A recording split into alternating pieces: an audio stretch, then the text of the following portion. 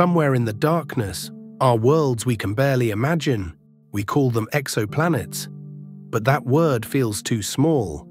These are entire realities, each one with its own skies, its own storms, its own version of dawn.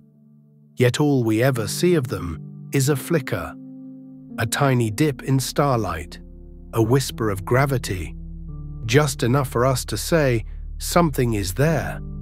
Some of these worlds could be oceans without end. Some could be frozen, locked in eternal night.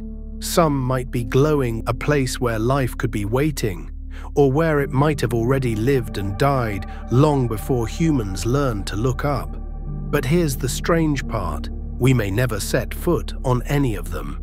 The universe is too vast, the speed of light too unforgiving.